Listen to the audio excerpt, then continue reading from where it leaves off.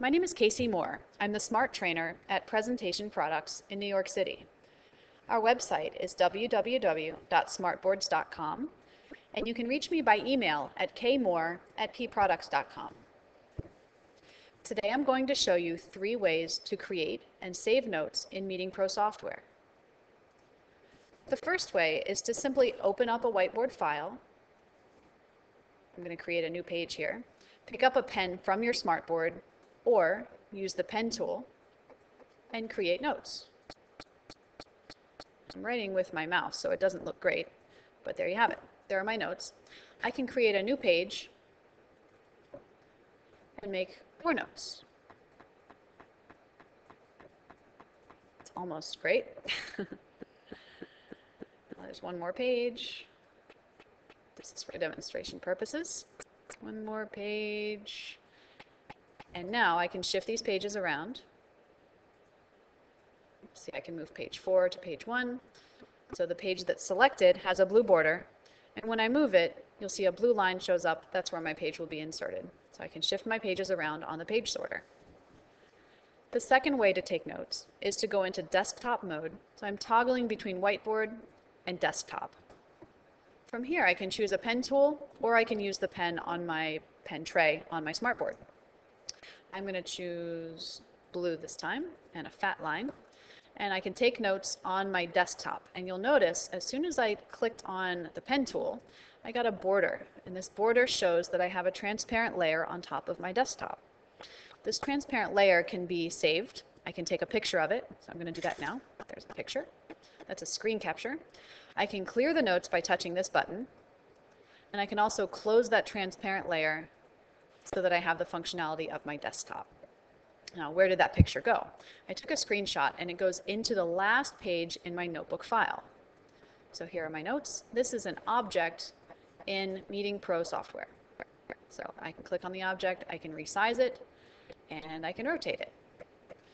If you have Meeting Pro Premium, you'll also have a drop-down box in the corner here that has more options for your object.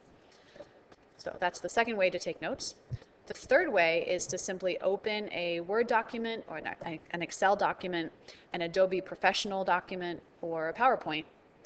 And I can choose a pen tool. And you'll notice I'm not in my whiteboard file, I'm in my desktop mode, but I didn't get that frame. Instead of getting a frame, I'm going to get my ink-aware tools. And this shows me that I can directly interface with my Microsoft Word document using a smartboard tool. So when I choose a pen tool, we'll use green this time, and I write, let's write notes. I have 3 options.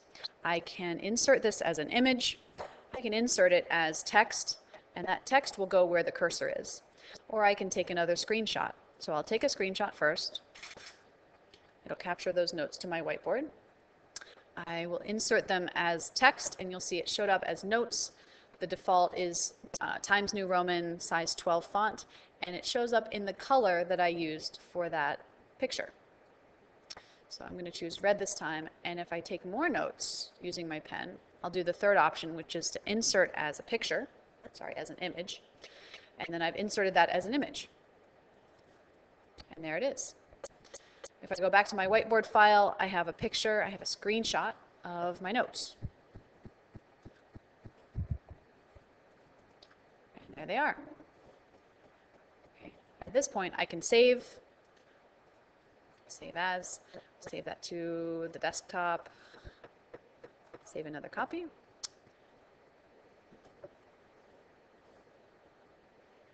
And there are your 3 ways. So to recap, we can take notes in the whiteboard file. We can go to the desktop mode and have an ink layer.